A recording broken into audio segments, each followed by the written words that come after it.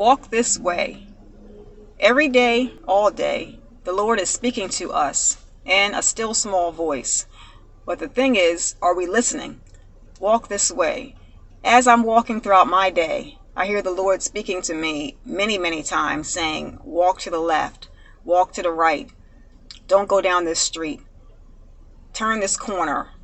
Go this way, not that way. We need to be listening to the Lord when He speaks to us. Walk this way is something that happened to me many, many years ago when I was driving, and the Lord said, get over in traffic. He told me to get over to another lane, to the right lane next to me.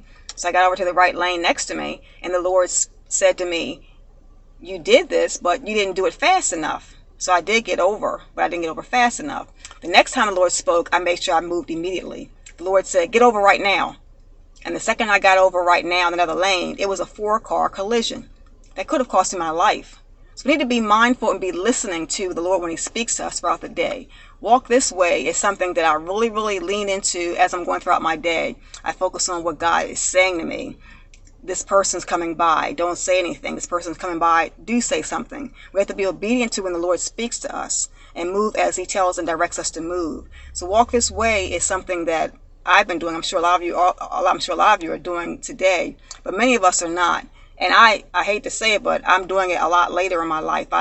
Early in my life, the Lord did speak to me about a lot of different things I was not listening to. And He got me into all kind of jams and dilemmas and a lot of storms I went through. Had I listened to the Lord, I would have been freed, or I would have escaped them.